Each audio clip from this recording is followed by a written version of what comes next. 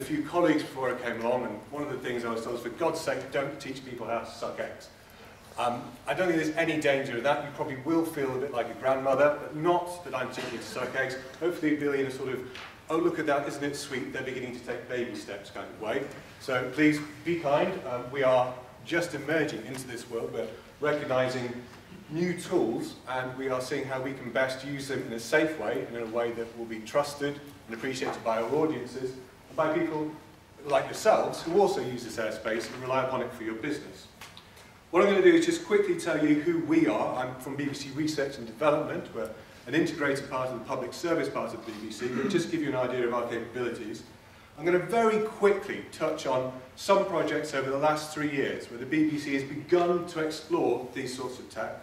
And I'm going to go into a little bit more depth on the one that was happening over the last 6 months. Just give you an outline of the things we tried to do, of the challenges we came up against, the achievements that we did manage to do, some of which we think are pretty significant, the things that we didn't manage to do, but what we've learned from that, and then give you a quick overview of our aspirations, and the directions we'd like to take our work in this technological field. Hopefully it'll give you an idea that we're doing this safely, we're doing this in a professional manner, and that we can be partners alongside you as this develops as a fully fledged part of both the aviation and, we hope, the broadcast industry as well. We are 150 staff, mostly engineers and scientists, but some support staff. I come under the support umbrella. We have 3 labs in the north, at Media City, in the south, in the White City area. Media City is our new studio complex in Salford. And we have a central lab as well that's in the middle of London. And we do research into a whole range of broadcast technology, some of which you probably expect. So we look at new cameras, we look at special effects. We also look a great deal at distribution. So we have a strong hand in the way that spectrum is managed and allocated in the UK, around the broadcast area specifically, but as I'm sure you're aware, as digital switchover happens and some of that spectrum becomes available, there's a broader debate on how spectrum is used, and it's a valuable commodity. We look at how media is managed. The digital media is opening up huge new opportunities, and part of that is the use of UAS, also archiving and audience experience. And we are, if you like, an early warning, possibly in a different sense to what most of you understand early warning to be. I'll admit that. We don't have big... Anyway. We do early warning and problem solving for the BBC as a whole. Broadcast is a technology that's moving along very quickly. We're hitting multiple phase changes, if you like, paradigm shifts in the way that audiences consume content, and the way that media is put together, and the technologies that are available to make media content. And all of those things need dedicated staff to maintain the expertise so that your license fee is spent in the wisest and best valued way. So, naturally, before we go on, I'm going to do a quick note on nomenclature. These terms are used quite heavily. I'm actually trying to push people in our organisation away from drone. Drone has got, I'm afraid, just too much baggage. As a broadcaster, we have to present a particular way of using this technology and a way our audience is understanding it.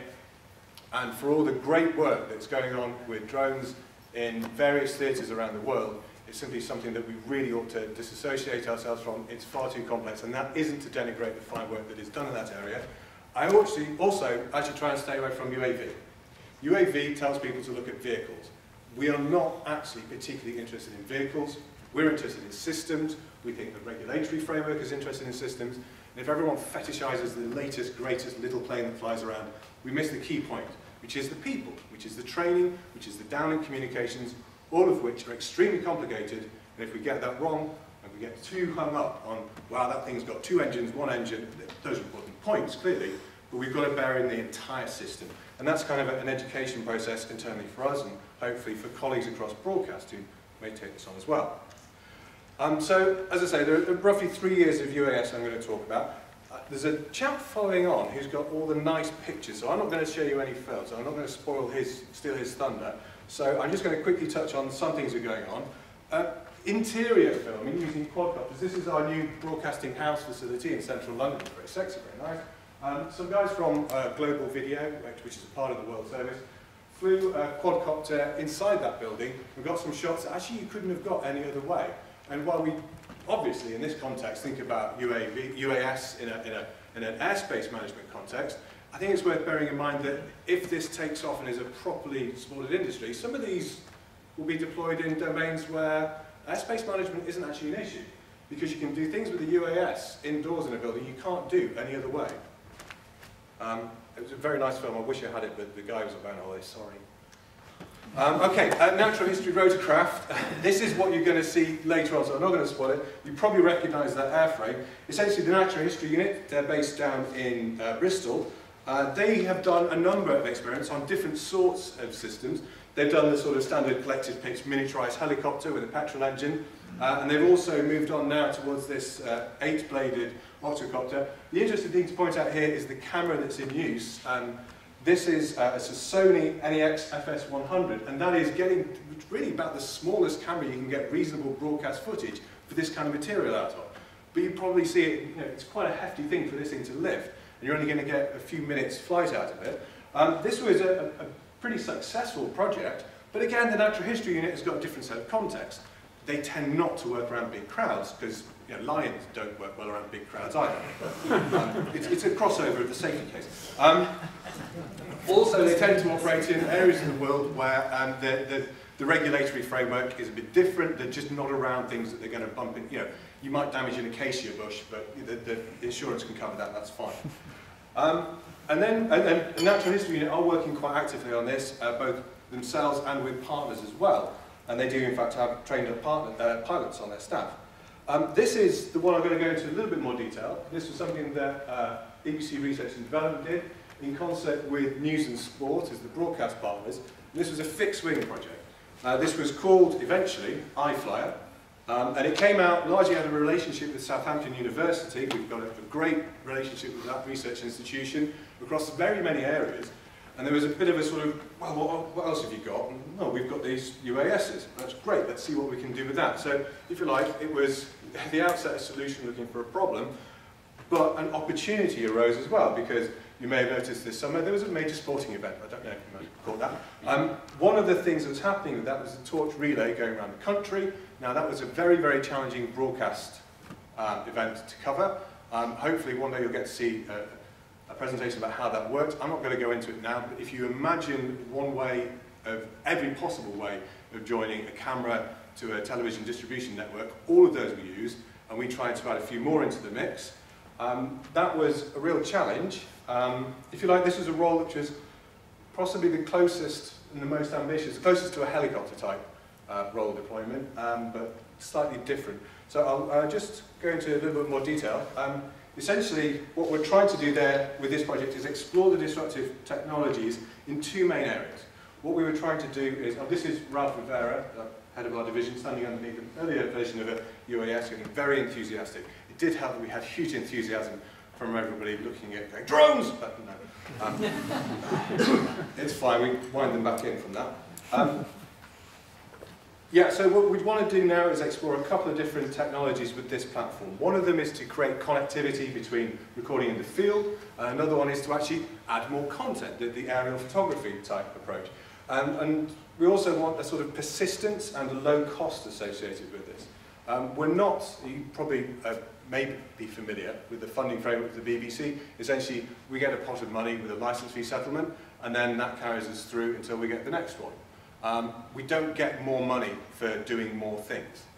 We can't put another show on the telly and sell more adverts around that, which is just as it should be. You don't want adverts on television, and the license fee is a great framework. But it does mean that when we introduce new technology, it's about adding value and bringing in new capabilities at lower costs. So I'll come to that again later on, just to give you an idea of where it sits in the spectrum.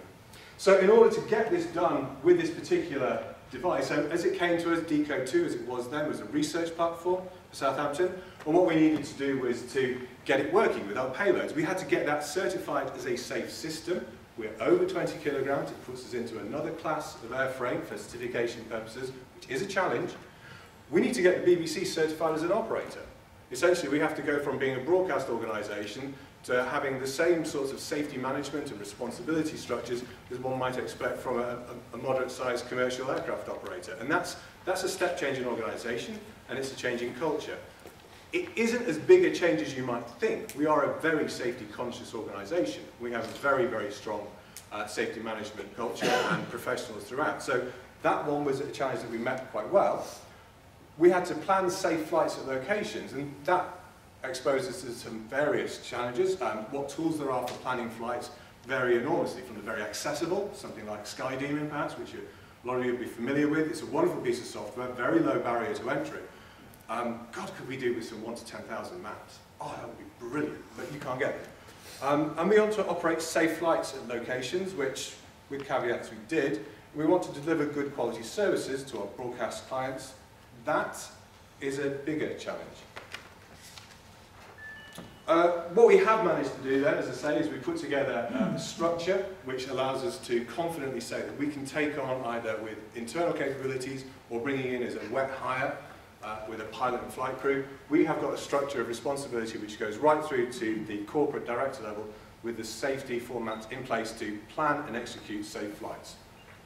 We've demonstrated that in limited circumstances, but the processes are robust and they're well documented. We also managed to have an aircraft named on Blue Peter, which is an achievement in itself. If you'd seen the rules we have to go through to get competitions verified, you'd be very impressed. We got 50% of the payloads we wanted to get airborne. The camera platform worked pretty well. Certainly the control and direction and stabilization worked excellently. Downlink is a challenge. Currently, you're only going to get standard definition downlink out of an aircraft, but we managed to do that reliably. We do have technologies in the pipeline coming from our own laboratories that will make high definition downlink possible, and that's within licensed managed spectrum. So that's £40 a day to get a license to put an HD link in, and it's a very straightforward web interface to do that. And we managed to run a short sequence of test flights at specified controlled locations. That's really as far as our airframe certification will let us go, but within those we managed to exercise a full as-live flights, and that was useful for us validating our team structures. We did learn quite a lot as well. We learned that it's actually quite difficult to lift something that's powered when you haven't factored that into your airframe design early enough on. It turns into a very expensive lawnmower. Quite a nice noise though. We also learned the challenges about working different sorts of airspace. This will be a map that you'll be relatively familiar with from earlier presentations. It's our good friend the Salisbury Plain Exercise Area. That presents particular challenges to a UAS system, but they're ones which, taking the process professionally, engaging with the people who run that airspace.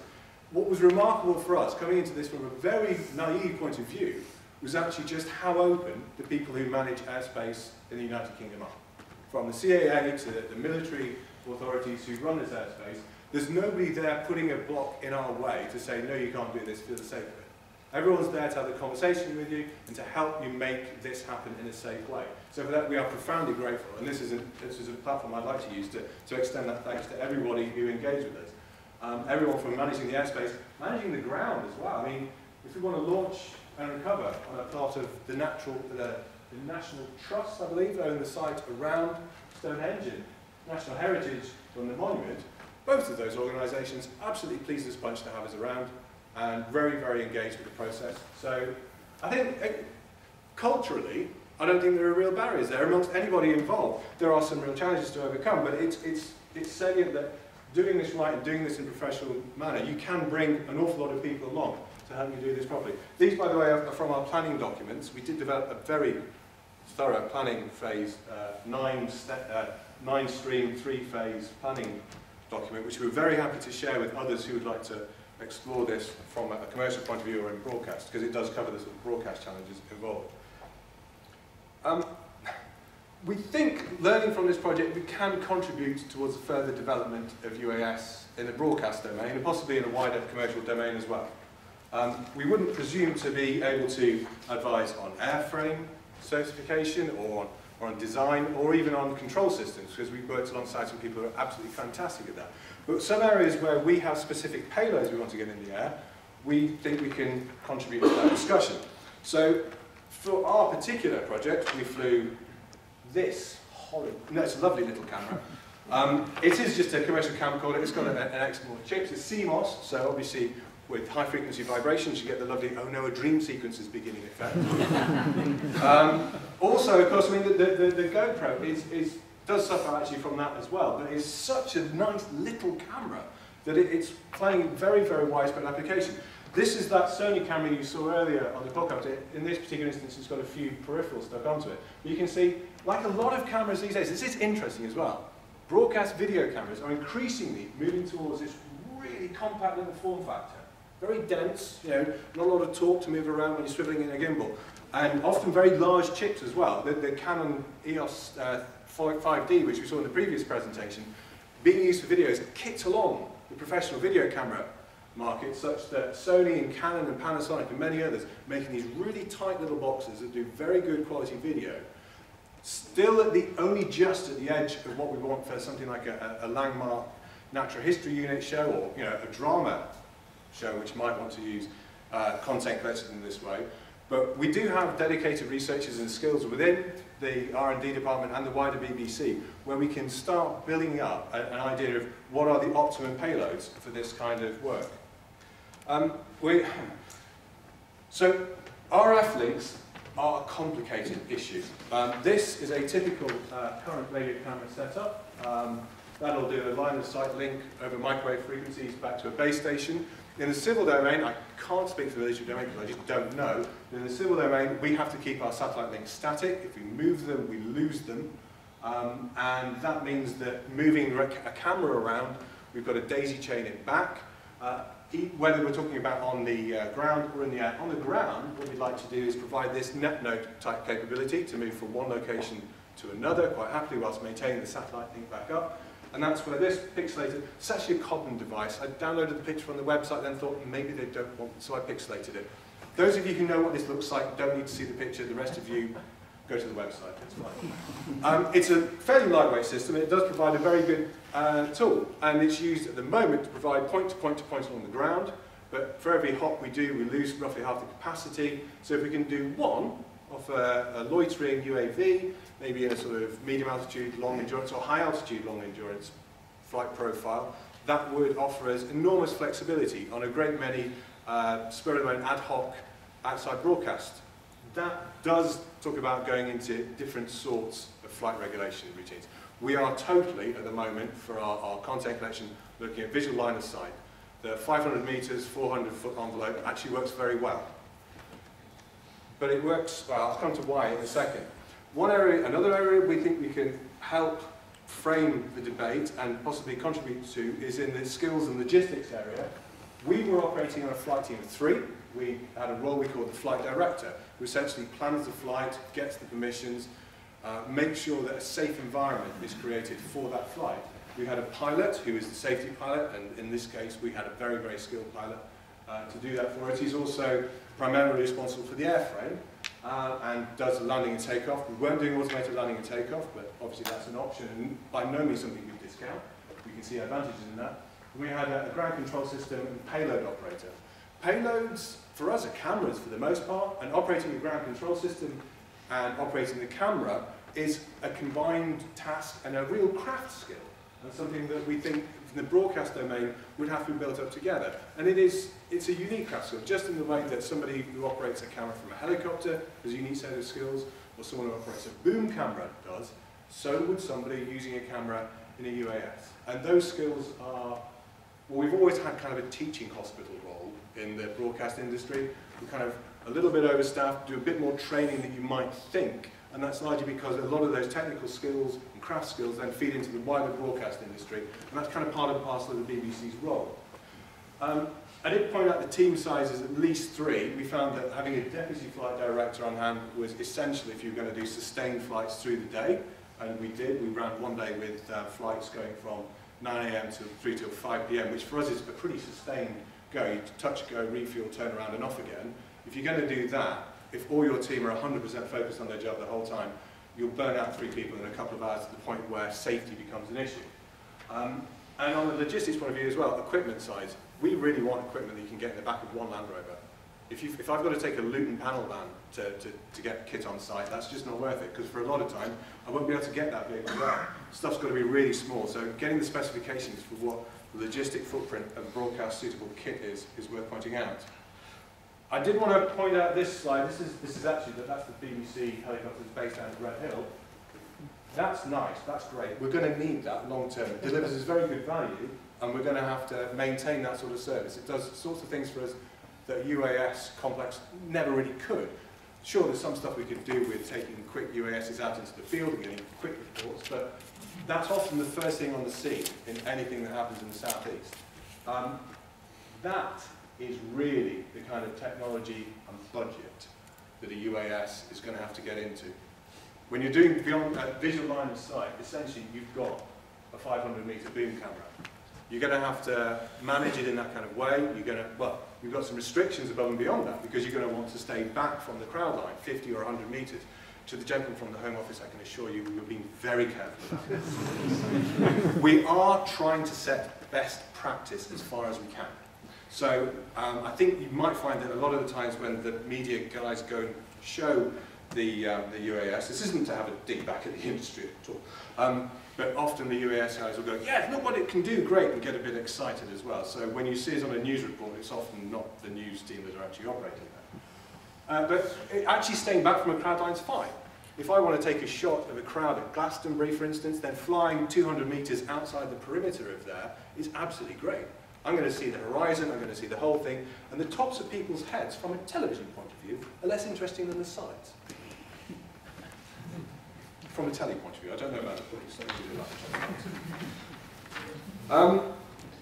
The one final thing I wanted to mention was the regulatory framework. We'd like to be engaged in that. We've got no problem with it right now. It was difficult for us, but it should be. Regulation of this for a naive company coming into it, doing it for the first time, should be hard work. That's my bucket of paperwork to take out on flight, and that's a lot of the other stuff I have here. This is my favourite document. This is our exemption from the Air Navigation Order. Limited, I'll grant you, for flight tests.